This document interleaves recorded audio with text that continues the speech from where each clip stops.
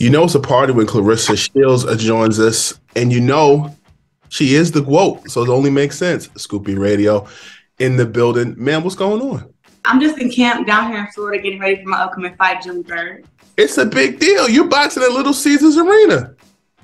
Yeah, it's a really big deal. I'm happy about it. You know, 15,000 people will be coming out to support me, to support Hannah, to see a great boxing match between two great women. And I'm just excited to show that I am the greatest versus whoever. Have you ever had a fight locally that I guess your phone is ringing and everybody's talking about and you trying to figure out the ticket situation while still saying at the same time? Yeah, right now. Right now, it's been like that for most of my fights. When I fought, I believe, in Detroit. I fought in Flint, I believe, one time apiece already. So in those fights, people are always hitting me up for tickets and things. But, you know, I have like it's the order. So you have to go through, you know, best friend, manager, promoter, like go through those people because I'm not ever going to have tickets in my hand giving them to people. Mm-hmm. She's got it organized, civilized, and it's a big fight. Hannah Gabriels and you go at it. What do you know about her? What do you respect about her? So me and Hannah Gabriels fought before. We fought in Detroit. She knocked me down first round. She's a very strong girl, very experienced. Right now, she's a 4-division world champ. And I'm a 3-time division world champ. You know, she thinks that because she knocked me down that I guess that was the most that any girl has been able to show me that they can have any kind of dominance over me during that fight. She's the only girl in boxing to knock me down ever. Only person really in my whole life. So she feels like she got the edge and she's been boxing way longer. Like I seen her say something that, you know, that I have more experience than her. And that's not true. You know, when I fought against her the first time, I was only 5-0. She was 18-1-1 with 10 knockouts. So I fought her in my 6th fight, and it was my second 10-round fight. And, you know, she got off on me. She didn't win the fight. I was able to get up from the knockdown and particularly, you know, come back. But she did have her moments. And that's why everybody is excited about this next fight because she's strong, she's experienced, and, you know, she's coming to win.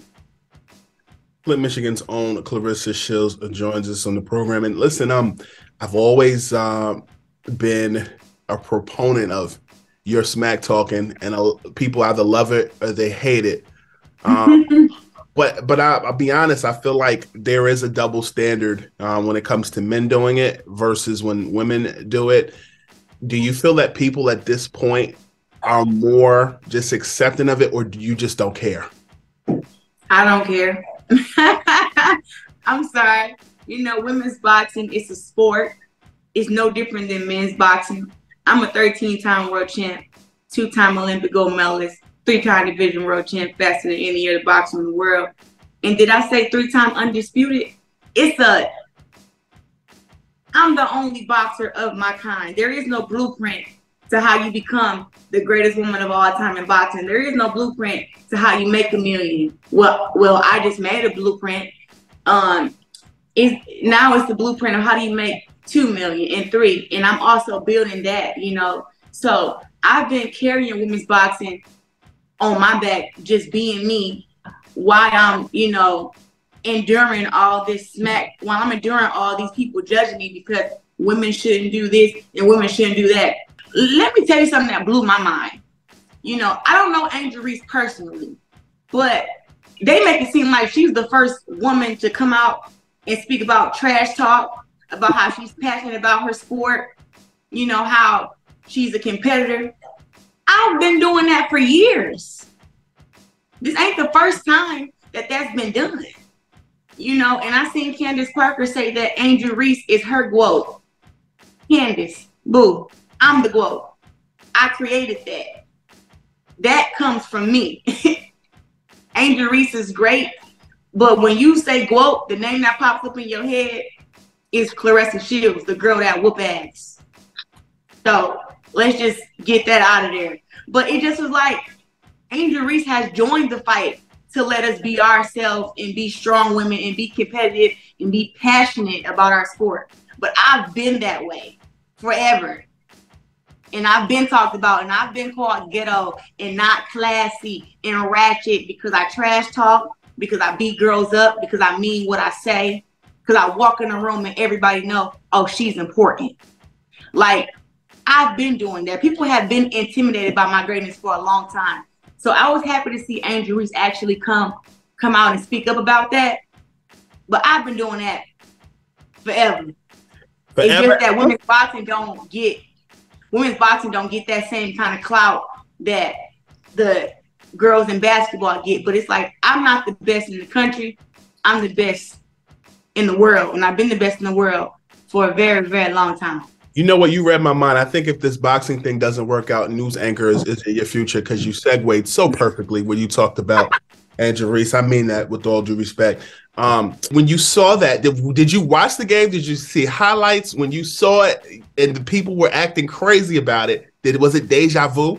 With Angel Reese? Yeah, when LSU played and he was doing the "You Can't See Me," was it like, oh, listen, I was like, yes, be you. Don't let them change you. Don't let them silence you. You ain't got to be nice.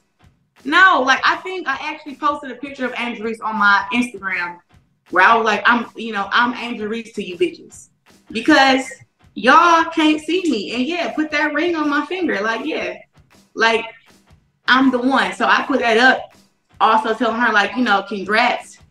But yeah, I watched the highlights, and I don't really watch TV, but it was all over the internet, and I just see like how like great she was. Claressa, tell me something.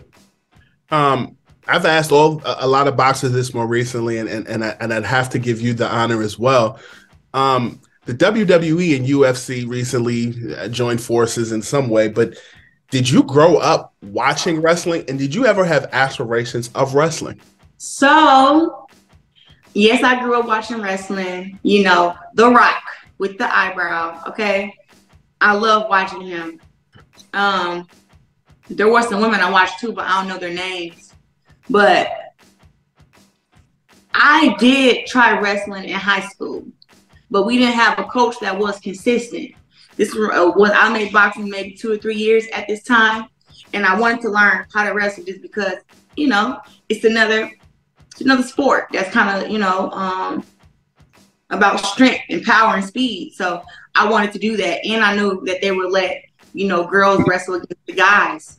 So in boxing, I boxed against the guys, so why not wrestle against them, right? So I went to practice maybe 2 days, and after the coach didn't really come to school, I was like, I don't want to do it. But I did go the 2 days I went, I did the warm-ups, and then I just didn't like the whole being grabbed thing. Like, I'm going against guys because of my strength, and I'm going against these guys and I'm wrestling. Like, I know how to,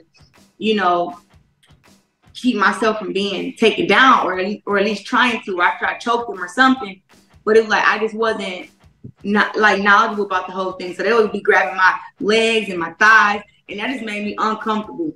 And it wasn't like they were doing it on purpose. It just was like, in boxing, you don't get to do that. So it was like, I don't like even being grabbed in those places. But in wrestling, they grab you everywhere, try to get you on your back. So I just feel like, not for me. But the WWE would intrigue you if approached. What? Listen, they can call me anytime, okay? I will come in there with the half shirt on. I put my little tight legging shorts on, and I will definitely go on WWE. And I will listen. I'm a natural entertainer. I believe that I will have a part in the storyline, and I would be all for it. And I could take some of those girls. So yeah, WWE, call me. Ronda Rousey made that transition from UFC to WWE, and then took some time off and did what she needed to do. But we've never seen a boxer do it. Ronda Rousey, have you met her? And what are your thoughts on just her as an entertainer and her doing UFC? Kind of like you've kind of transitioned to in some ways. Yeah, Ronda Rousey is a rock star. You know what I'm saying? She's the reason for women's MMA taking off. She's the reason that, you know, like, she just kind of do her own thing. She was great in her own right. She fought the fight. She won some. She lost some. Won more than she lost. But she just, to me, kind of set the tone. You know, I think I met her when I was, so many thoughts. I think I was 21. It was a talk that she did in New York. And they let us ask questions after she got done. And she knew who I was already. So she followed boxing. She knew that I had won the Olympics twice. And I was already always being compared to her already as far as in boxing. And I just remember, like, when I was talking to her, I said, you know, how do you do something that only you see, like, that only you know is possible? Like, how do you do it when there's so many people that's doubting you? Because this, when I was considering turning pro, and she just said, like, you gotta believe that what you're feeling is true, you know, and you gotta do it.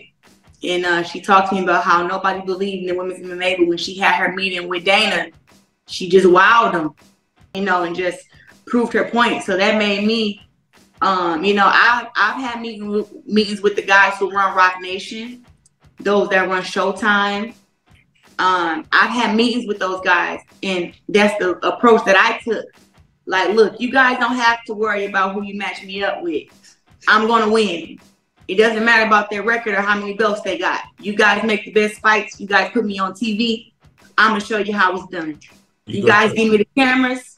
I'm going to make sure people tune in and watch. Like, that was my pitch, because I've always seen women's boxing being $1 billion sport. And right now, I am making millions of dollars, you know, and this was unheard of when I turned pro.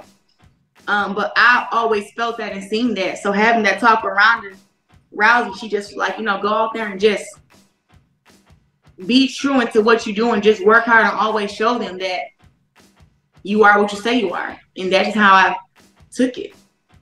Hannah Gabriels and Claressa Shields, June 3rd, Little Caesars Arena, Detroit, Michigan. Before we get you up out of here, listen, music gets you through. Music moves the soul. $1 million question. $2 million question, because it's a two-part question. What's on your playlist while you're training? What you coming out to when you fight on June 3rd? So, on my playlist right now, I got some Cash Dow, I got some Lotto, I got some Coi Leray, I have some Beyonce, Alicia Keys, Lil Durk, who I got on? So many people I have. I'm like, I got gospel on there. Mike Jr. on my playlist. Tamala Man. I'm like all over the place when it like comes to music. I don't just listen to just rap. I got rap, R&B, country, jazz. I really listen to old school. Like right now, I don't know if you heard Sherry. It's called Murphy's Law. And I love that song. I just heard it 2 days ago. This song came out in 1982. I don't know why it moves my spirit, but it does. So that's on my playlist right now. It's a lot of songs on my playlist. Some Tevin Campbell. But now to answer the second part of your question, I cannot yet tell you who is rapping me out in Detroit at Little Caesars, but just know it's one of the biggest and the baddest stars out of Detroit who rapping me out. And I'm excited because women's boxing, like, I don't know when these girls will understand, but it's like we're on the same level as the men. When you're a world champion, you undisputed, especially me, 3-time undisputed. You come out, you pull up in the Bentleys, in the Benz, in the Camaros. You get wrapped out. You have a great walkout. You go out there and perform. Like, I don't know why these girls are not understanding that that's part of our brand, but I'm actually enjoying the entertaining part of this. Like, yes, I have to entertain inside the ring, but leading up to the fight, all that is just content, memories, legacy. It's record breaking. So some stuff these women have to get into, and I'm excited that when I get wrapped out, I'm going to announce it in a couple weeks, but when I get wrapped out, it's gonna blow your mind for sure. I believe it. I believe it. I'm proud of you, girl. Thank you. You're welcome. Keep shining. Check her out. June 3rd. She is in there like swimwear. I appreciate you as always. Of course. Thank you. My pleasure. I'll talk to you.